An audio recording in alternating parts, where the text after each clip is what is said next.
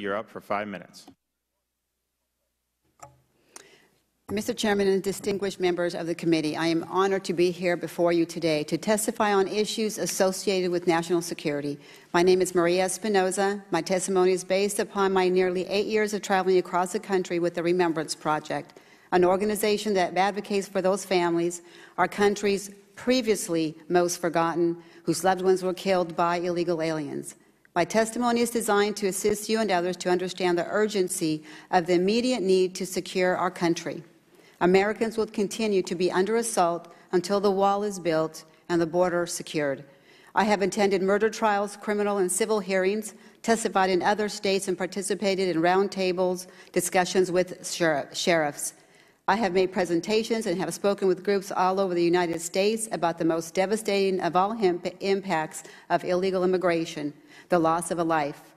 I have had hundreds of first-hand experiences with many stolen lives, families. For nearly 20 years, families of Americans slain by illegal aliens have given heart-wrenching congressional testimony, like the one you're about to hear from Mrs. Gibney, about the tragic and violent killings of loved ones perpetrated by someone who should not have been in the country in the first place. The irony, while it seemed as though the politicians listened and even publicly gave the families their condolences, congressional leadership, the bodies of both houses, Democrat and Republican, have failed to enact the very measures that would have saved American lives. America has spoken. We want the wall built right away. Today, I speak on behalf of the Remembrance Project Advocacy Incorporated, where we proudly support our President and an American-first national agenda. The wall is a foundation upon which a comprehensive border policy can and must be built. It is of the utmost urgency. First, for a future perspective on the horrors of a national open borders policy, let's look at Texas over the past 6 years. According to Department of Homeland Security status indicators, over 217,000 criminal aliens have been booked into local Texas jails between 2011 and 2017.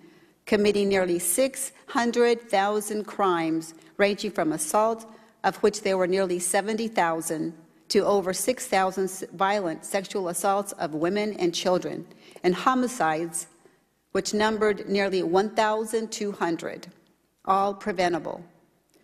These are only a sampling of the heinous crimes they have committed. Department of Homeland Security reports that a full 2 out of 3 of these crimes were committed by aliens here illegally.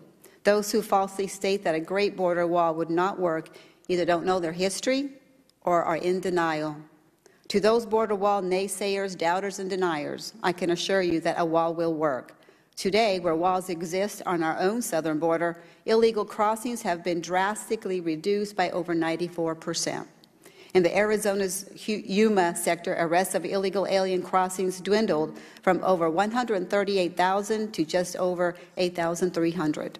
The known attempts to enter and those who escaped dwindled to an equally minimal number compared to the hundreds of thousands who entered and evaded arrest in previous years. Yes, your honorable committee and men and women, walls do work. To falter now has dire future consequences to Americans and America's future. If not built when another open borders president is elected, the technological deterrence and all-important army of border agents will be reduced or entirely removed, allowing this Holocaust of American killings to resume. This unwise policy must not be allowed to be perpetrated upon our families. Based upon preliminary information, we believe that the American stolen lives may number in the tens of thousands.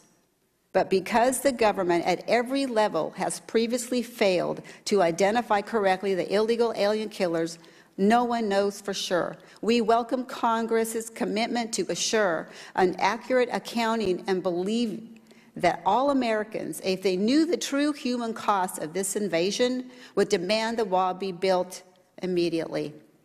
Just last month, there was a string of reports of heinous crimes committed by illegal alien gang members.